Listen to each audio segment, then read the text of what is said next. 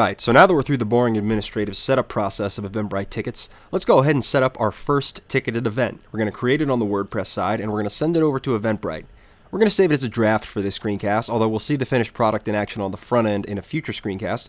Here I'm just going to show you the setup process, and this should be really easy because as you're about to see, it's almost identical to the process of setting up an event for the first time without the Eventbrite connection.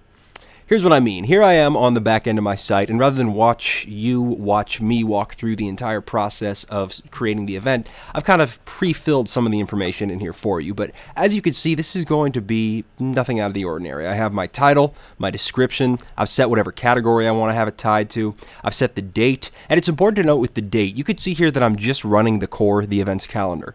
We know that I don't have Pro installed because if I did have Pro, you'd see recurrence options down beneath here and the ability to set up this event as a recurrence pattern. The reason I'm not running Pro for this demo, and something that you're really going to want to keep in mind as you use this, is Eventbrite Tickets is not compatible with recurrence. It'll work alongside the Pro release, and you'll have no problem working with it alongside the Pro release. But if you set up Eventbrite Tickets on a recurrence pattern, the tickets are only going to show in the first event of that recurrence pattern. This is not due to a limitation on the Modern Tribe side, it's unfortunately a limitation with the Eventbrite API. So if it's something you feel strongly about, you should make your voice heard to Eventbrite so that they can change it, and when they do, we'll certainly update our plugin to reflect that. For now though, just keep in mind that recurrence is not supported. So I've got the event, it's an all-day event taking place on the 30th. I've got my new venue in place. I've decided my new organizer. I'm not worrying about the cost for the event or an event website because I'm just going to leave those blank, but this is, up until this point, a straight standard event. If you've set up events with the events calendar before, you know what we're doing here. It's when we get down here that we start to see the Eventbrite specific functionality. And in order to actually trigger the Eventbrite functionality, I need to go to this register this event with eventbrite.com and change the no to yes. That's where I will set up my first ticket. You'll see all these new fields came into play by enabling yes, and this is how I'm going to set up the very first ticket for this event. I cannot set up multiple tickets for this event here on the back end of my site. I can only do the first one, and then I have to do the rest on the Eventbrite side, but this allows me to set the framework there and say, okay, what's the first ticket I'm going to allow? If I want multiple, I'll go over to Eventbrite and add the others. The first ticket I'm going to allow, and notice that the asterisk is required for a lot of these, so you do have to fill in these fields. I'm going to start off with adult tickets. I'm not required to add a description, but I'm going to anyway. Then I have to decide when I want ticket sales to start and when I want ticket sales to end. They obviously have to start before they can end, and they obviously have to start and end before the event takes place. The date picker is going to have some rules that reflect this. Let's say I want them to go on sale tomorrow, and I want them to sell through Wednesday. I then need to determine what type are these going to be. Are they going to be set price, where I say everybody who pays this ticket is going to pay 15 bucks? Do I want it to be donation based, where people can decide what they want to give? Or I want it to be free, where it's just free? I think this is going to be a set price event. I'm going to make it 15 bucks. So I'm just going to drop 15 in there, don't need a dollar sign. And for the quantity, I'm going to say we have 150 of them available. This means that when 150 people buy these adult tickets at $15, they're going to be all gone. They're going to be sold out and nobody else can buy them. Next up is determining the details of the service fee. Do I want the service fee, which Eventbrite charges, to be bundled in with the price that I'm defining right up here in the cost section? Or do I want to add that fee on top of the price? Either way you want to go, just make sure you selected the proper radio button for it and you'll be set. Then you get down into the accepted payment methods. And remember that you are going to have to select at least one online payment method for this to work. I'm going to select PayPal, and when I do that, you'll notice it brings up a few extra fields here.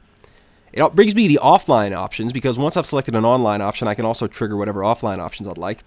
And for whichever ones I check, I have these fields down below that I can fill in for instructions. I don't have to give instructions for paying by check, but I do have to give an account email for PayPal. So I'm going to do payments at inbox at tri.be for my PayPal address. And then I will include some instructions for check because I'm going with the check option. If I hadn't checked any of the offline, if I was not going with check, cash, or send an invoice, I could leave all these blank. But since I am going with check, I have to add a payment detail instruction. So I'll just say, slip it under the mat. We got our PayPal email address in place. We are allowing check payment. We've given the instructions for that. So we're set. We're saying people can pay one of two ways. There are going to be 150 tickets available and they're going to cost 15 bucks.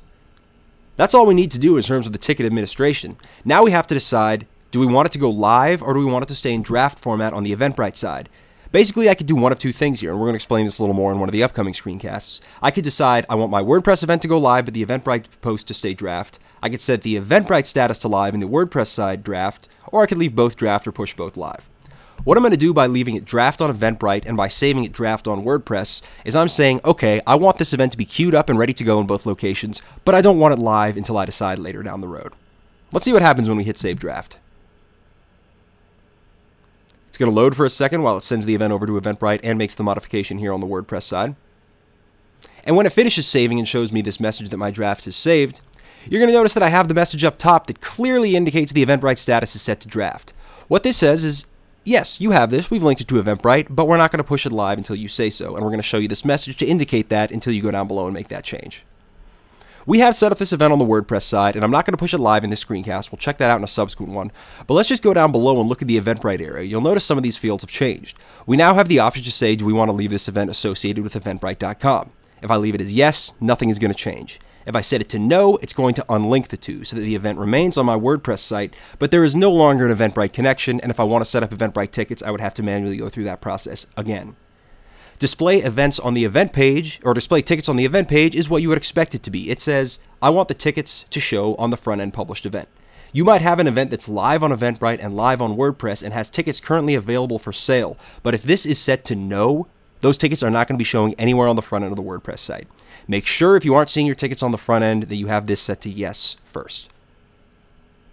Only other thing I want you to keep in mind beyond the associated ticket information down here, which is pretty straightforward, and again we will go into in greater depth in a subsequent screencast, is this Eventbrite event ID link. Note that it has created an entry on the Eventbrite side, and if I click over to that in the new tab, I can go modify this event on Eventbrite's page if I feel like I'd like to.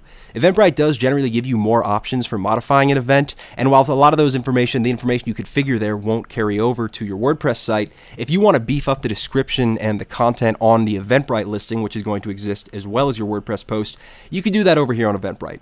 Whichever you prefer, just make sure that you are being consistent with it, and make sure that whatever you do at the end, you make sure to push everything to live. We'll check that out in Screencast 3. We'll come back and we'll walk through both the importing process, and then in Screencast 4, we'll review the process of turning things live. But hopefully you get the process of setting up an event at this point, and hopefully it all makes sense to you. See you in a few minutes.